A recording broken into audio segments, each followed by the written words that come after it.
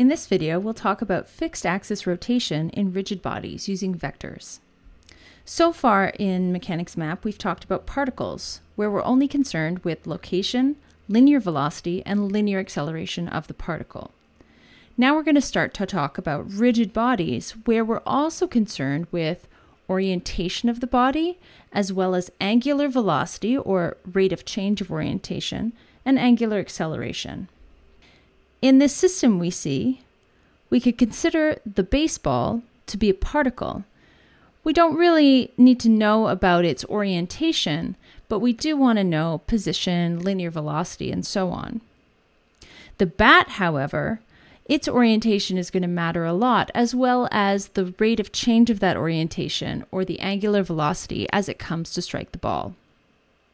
We're going to start talking about rigid body kinematics by talking about fixed axis rotation, where the body is rotating about one point that's fixed to the ground. So this will allow us to examine the orientation, angular velocity, and angular acceleration without worrying about translational motion right now. Some examples of real-life applications of fixed axis rotation include the flywheel on this older motor, where it has a physical axis right in the middle that it rotates about. A CT scanner can also be analyzed with fixed axis rotation, where there's an X-ray head that rotates rapidly around the person in the middle. In this case, it doesn't have a physical axis, but it still follows the path, a circular path, as if it did. In rotation, the three terms that we're looking at are theta, or orientation, omega, or angular velocity, and alpha, or angular acceleration. We can see that omega is the time derivative of theta, and alpha is the time derivative of omega, or the double time derivative of theta. Omega and alpha are sometimes also designated as theta dot and theta double dot. Just like with linear position, velocity, and acceleration, we take derivatives to move from theta to omega to alpha, and we can integrate to move from alpha to omega to theta. Because these movements are in a single direction, we can use some of the one-dimensional kinematics equations that we developed for constant angular acceleration problems. The form of these equations should look fairly familiar. In the first one, we have omega and alpha related by time and the initial angular velocity, omega naught. We can also find theta at any particular time by knowing alpha and the initial conditions, omega naught and theta naught. And we have a third equation which doesn't have time in it, that again relates omega, theta, and alpha with the initial conditions, omega naught and theta naught. Recall how in planar motion, we were able to decompose our position, linear velocity, and angular velocity into terms in the x and y directions, or the I and j unit vector directions. In planar motion, all rotation happens within the plane, and these values of theta, omega, and alpha are defined with respect to the axis they rotate about. And so you'll see we've added a k-hat vector because they rotate about the z-axis. Similar to the way moments work, the axis of rotation and the right-hand rule together help you find the direction of the rotation. If we look at a physical object that's rotating about a fixed axis, like the record we can see here, the material at the center is not moving, but at every other point on the object, that point will have a velocity and acceleration. We're going to be able to figure out what those are, and we're going to do that using vectors in rectangular coordinates. So here we have a record that's rotating about a fixed point O. We're going to be looking at the velocity of point P. Now the distance between P and O doesn't change on a rigid body. It's not expanding or contracting. We can decompose our vector RP, or the position vector of P with respect to O, into I and j components. Then we can take the derivative with respect to time of that position vector in order to determine the velocity. Recall that I said that the points P and O don't move towards each other or away from each other, and so the magnitude or the length of RP doesn't change. So when we do our derivative using the product rule, the terms with a time derivative for the length of RP go to 0. After rearranging our equation a bit, we can describe the velocity of point P by a cross product between the angular velocity and the position vector that describes the position of point P with respect to the fixed axis. If we differentiate again and use the same strategies, we can find an expression for the acceleration of point P as well. The acceleration of point P in fixed axis rotation has two terms. One is alpha cross RP, and the other is omega cross RP. In planar motion, because omega and RP will always be perpendicular to each other, we can actually simplify that second term to the scalar omega squared times the vector RP. These two terms of the acceleration of point P will actually be orthogonal to each other, and we can define them as the normal acceleration and the tangential acceleration with the expressions shown here. If we look back at our particle expressions for position, velocity, and acceleration, we're going to see some fairly similar or analogous equations. So remember that the distance between P and O are not changing, and so those terms have been set to 0.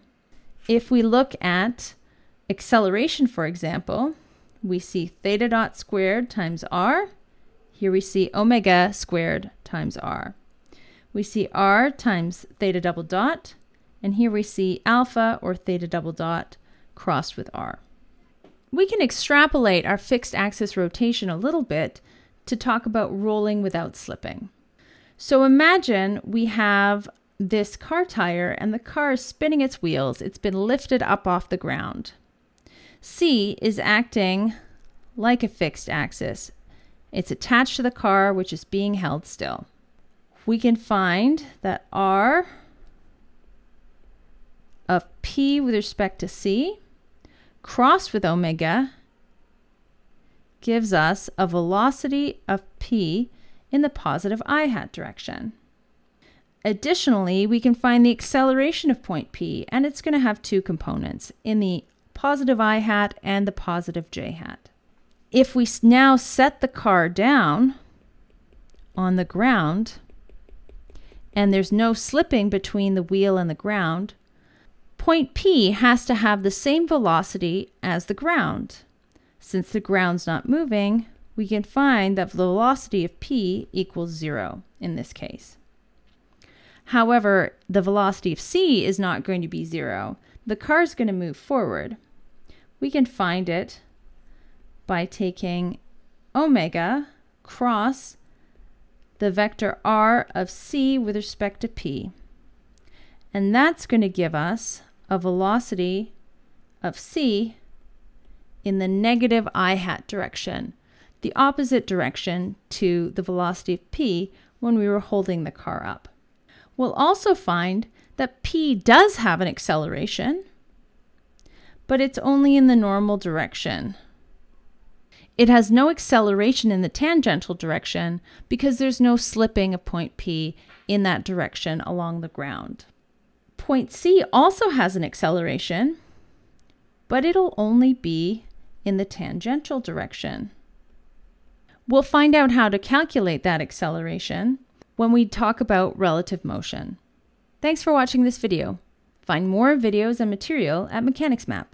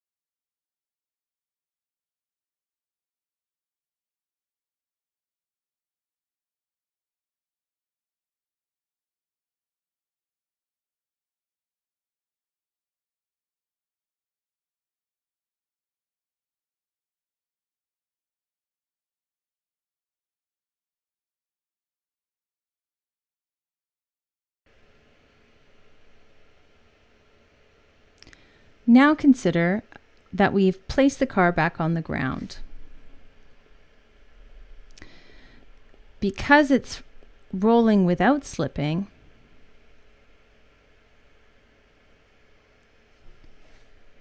now imagine we've placed the car back on the ground. Because the wheel is in contact with the ground and there's no slipping, the point on the wheel and the point on the ground have to have the same velocity. Because the ground isn't moving, then the velocity of point P has to be equal to 0. The velocity of point C, however, we can calculate using our equation, where this is RC with respect to P. So our equation is omega cross RC with respect to P.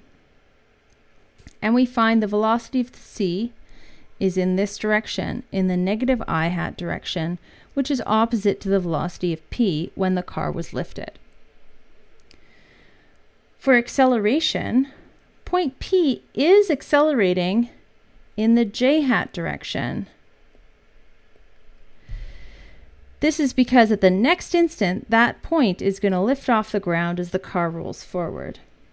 But it isn't accelerating in the I hat direction because it's in contact with the ground and not slipping, and the ground isn't accelerating. On the other hand, point C is accelerating only in the I hat direction. And we'll be able to calculate where we got this acceleration from for point C when we get to relative motion.